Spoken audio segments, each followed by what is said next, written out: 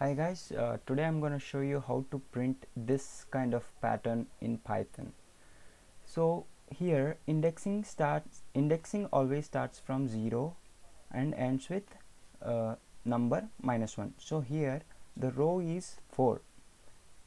That's why indexing starts from 0, 1, 2, 3. 4 is not included. So let's see how to print this pattern in Python. So in Python, whenever you are writing a program, you always need to write it in a general way, not a specific program.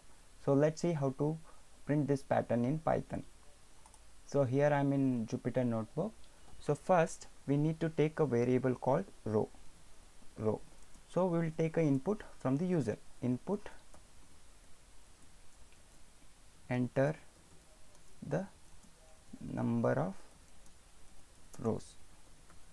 So here input function by default considers it as a string, so you need to convert it into integer. So we can put int and then put it in a bracket. So this is now integer type.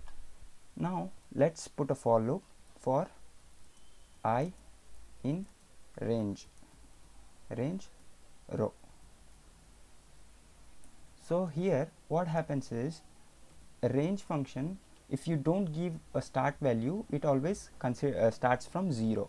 So here row is, if you enter row as 4, so it starts with 0, 1, 2, 3 and 0, 1, 2, 3.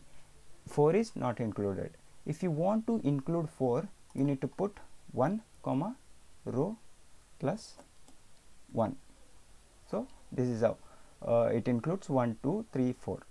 Okay, so let's not do that. Let's take the default value. Default value is 0. So row starts the value range value starts from 0, 1, 2, 3 if you give input as 4. So yeah, then we'll print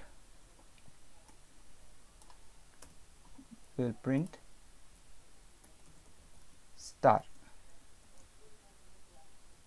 Print star how many times? It should be, if you give I, the first line doesn't print anything because the range starts from 0. That's why you need to give I plus 1 inside a bracket.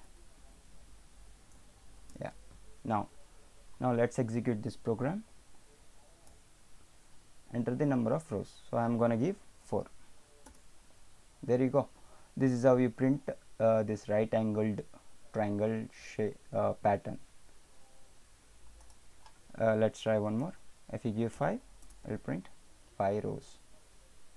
So yeah, that's how you print right angle triangle pattern in Python. So if you like this video, please give it a thumbs up. If you want to see this kind of content, consider subscribing, and I'll see you guys in the next one. Until next time, take care.